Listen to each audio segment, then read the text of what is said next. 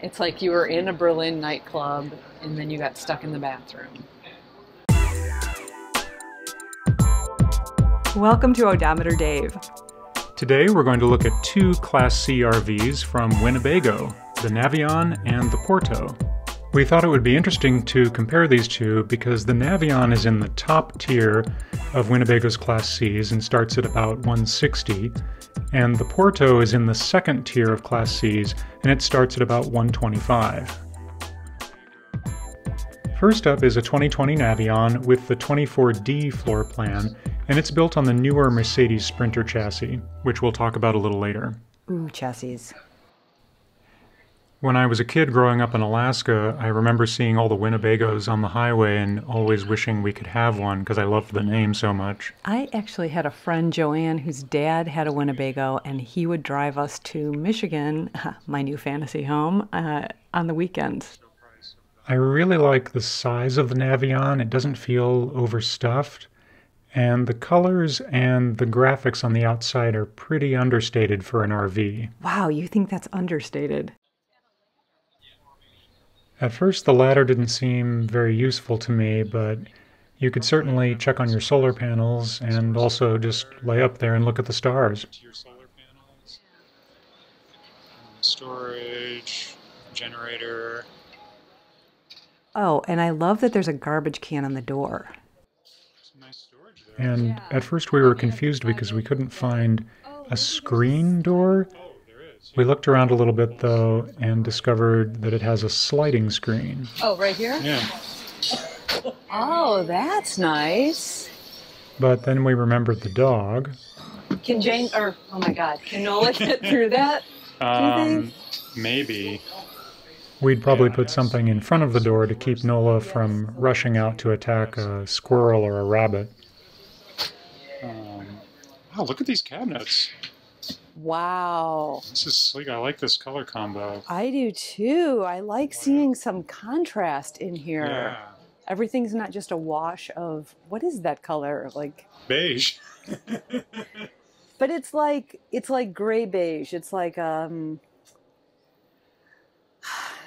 a word. Driftwood beige is what I would say. Yeah, these are huge. This is a TV, okay. I was like, boy, that's a big microwave. Nice storage. Great counter space. Yeah. And look at the size of the sink. Residential faucet. Oh, it's two sinks. Oh, it's Come sink. on. Really? I was not expecting that. That's fantastic. That's really nice. If you were traveling with, like we always travel with a 5-gallon thing of water, because I don't really like to drink the water that comes through here. Let's not talk about that right now. Yeah. But you could keep one of your 5-gallon things just in there when you're riding, which seems like a small thing, but it's a big thing. No, it's a big thing. Nice. Wow. Great. Can you open the storage. other one too? Yeah. Oh, okay, so it's... That locks it. Yeah, so it's you do that and then you pull it open. Storage, water filtration, so you can drink the water. Okay, still not going to drink the water. So it looks like there's a screen that comes down. I'm guessing it's an awning-style window. It looks like it. Yeah. Wait, okay, so I do that. That's your screen. Okay, so I've opened the window, I've got my screen. Then I'm like, no, I'm done with that. I'll just conveniently, now I'll just open that, and then this guy will come up because I want privacy. Yeah.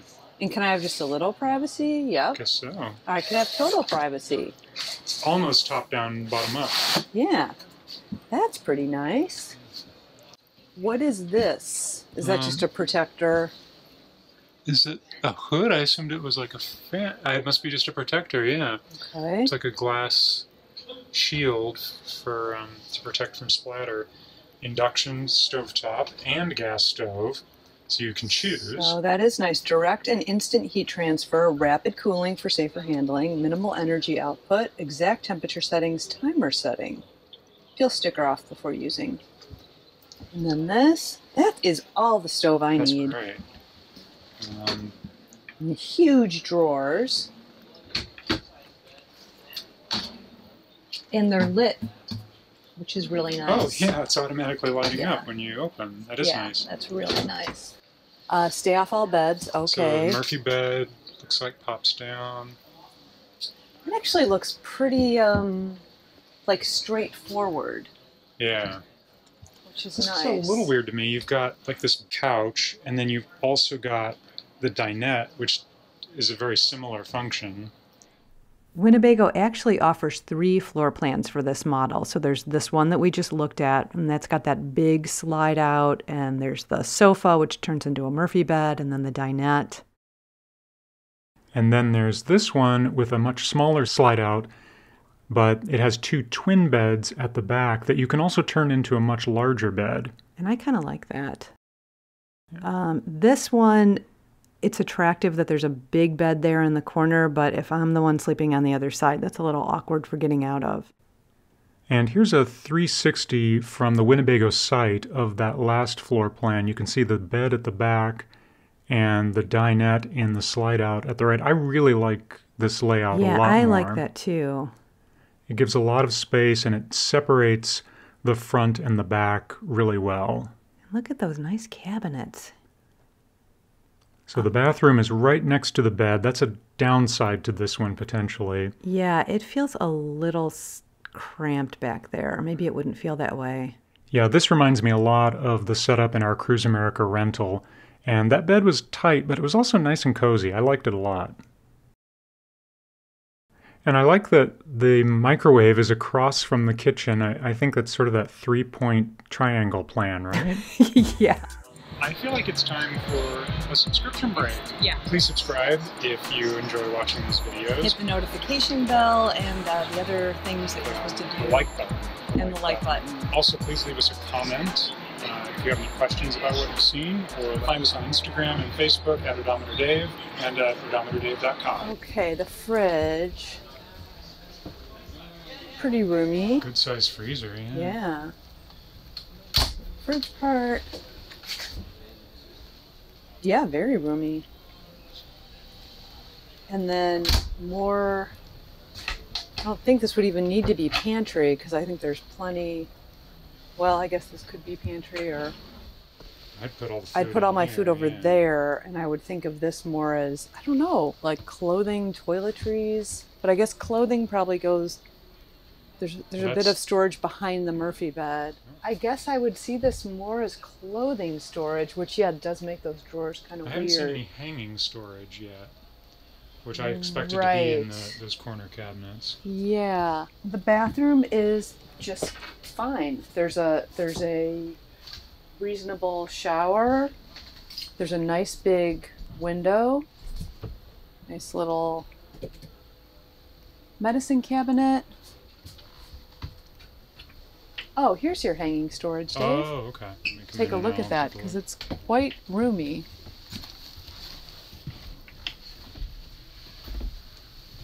Pretty roomy for such a small one. Hanging storage. It's cute, the little Winnebago towel hook. Got a skylight over the shower.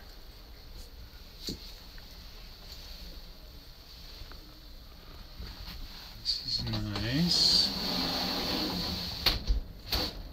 What it's like to clean. And I like the window in the bathroom. Yeah. Bathroom at the back, that's nice. Oh, it does flip up. So it flips up, and then you... Maybe you take the cushions. That cushion pulls off, helps you form a bed, maybe? Maybe. It looks like that could all convert into maybe a double. Another bed, okay. Maybe But even a that's queen. kind of handy, maybe, for something? Just... Again, though, so you've got a bed there, and then right next to it would be your Murphy bed. Right. This is not how we would be using. Right, because we'd only need one bed, so we'd use that. Yeah. This might be nice for dogs. Yeah. One husky on this side. one husky on that side. Although these are more Rhodesian Ridgeback puppy sized, I think.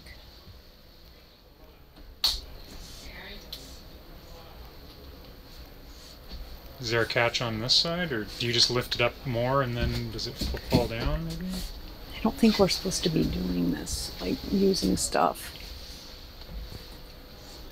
Can we just like walk out? Okay, because that's for demonstration. I'm doing them a favor. And before we get to the Porto, we'll take a look at the Navion's cab. It has a 10-inch touchscreen, has navigation, Wi-Fi, voice control, and adaptive cruise control, lane keeping assist, active braking assist, rain sensing wipers, and a lot more USB ports. And now here's the Porto's cab, which is the previous generation Sprinter chassis, and it has a smaller screen, and it also lacks some features like the rain sensing wipers and traffic sign assist and attention assist. And it doesn't have nearly as many USB ports. Oh, and this doesn't have those cup holders and things that they have in the other one. It might pop out. There might be pop-out cup holders. Meh. Yeah. I'm guessing this unit must have been caught in the transition to the new chassis because the Winnebago site actually has the Porto as being built on the new Sprinter chassis. So that's just something to keep in mind if you're in the market for a new model. This has a nice little hollow in there for dish cleany thing. Oh, spices. And then 2 sinks. That's nice. Once again, that makes a big difference. TV, not a microwave. And then, wait, is this? I think it's a... Oh! Whoa! Ay. Okay. Oh, it's interesting. No, it's great. More storage. Yeah. It just feels a little scary to be like opening your... We weren't as impressed by the cabinets in the Porto, and the appliances were all older models. And even though we weren't crazy about the design, we did like the layout in this one a lot more than we did in the Navion. The Porto comes in 2 floor plans. The 24P puts the bed and the fridge and the dinette in that nice long slide out, but that may also limit the usefulness of the bed if the slide needs to be kept in. And then here's the 24F floor plan, which has a smaller slide out and puts the narrower bed into the back corner. Both floor plans also offer this theater seating, but the TV is mounted so high that I don't think it'd really be very comfortable, plus you lose some of the functionality of the double-sided dinette. Our big takeaway with the Porto is it just didn't seem to be made as well as the Navion, and in fact it reminded me of our Cruise America rental, which was also manufactured by Winnebago, and there are just a lot of little things with the fit and finish, and the materials just aren't as nice as the Navion. But in the end, you really just have to weigh what's important to you, and with a show price of less than $86,000, this might be a great deal for someone. Thanks for watching. We will be back next time with more walkthroughs from the Greater Chicago RV Show. Maybe even one with a kitchen island. Bet you didn't know they made those.